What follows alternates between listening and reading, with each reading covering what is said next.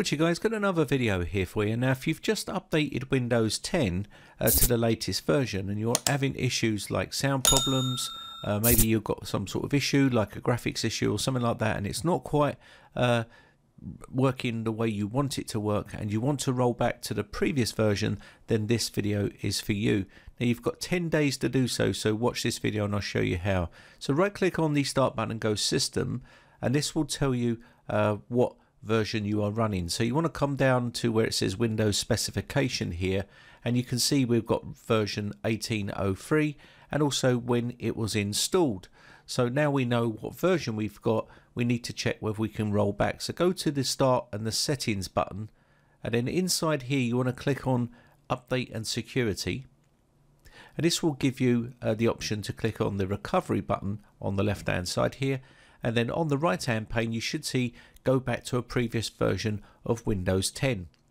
Now if you don't see that, then obviously the 10 days have gone and you've now missed the opportunity to roll back using this method. So you can see here when we click on this, it does give us the option to go back to an earlier build, and we're going to let it do its thing. Now it obviously wants to know the reason why you're rolling back, and obviously I wouldn't advise you to roll back unless you're having massive issues with the latest version of Windows 10. So if you are having big issues and you can't do what you want to do on that computer, then you want to roll back, then this is how you do it, but you need to act quickly. Okay, so click next, and what it will do is it will say before we go back, try installing the latest updates. This might fix some problems that you're having with Windows 10, and that's always advisable. So if you've already updated, try updating again, because there may be some updates that fix the previous update.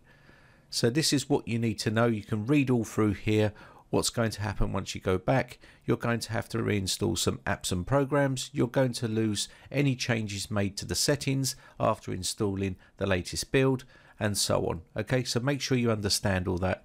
Your data should be safe, but you should always back up your data before doing a major rollback like this or update. It's always important because sometimes Windows does mess things up.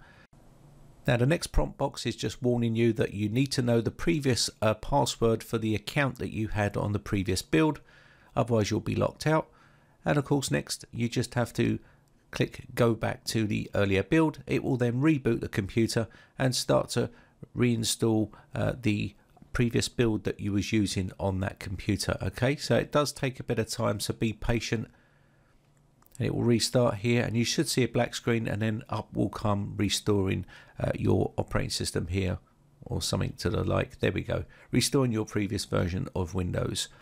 And that's pretty much it. You just have to let that do its thing, and it should now roll back and reinstall the previous version of Windows 10 that you was using, and hopefully you can update to the latest version once those bugs have been fixed. Anyway, my name is Brian from briteccomputers.co.uk. Bye for now. Now if you haven't subscribed yet, hit the big red subscribe button on my YouTube channel and hit the bell notification button next to that to be notified when we upload new videos.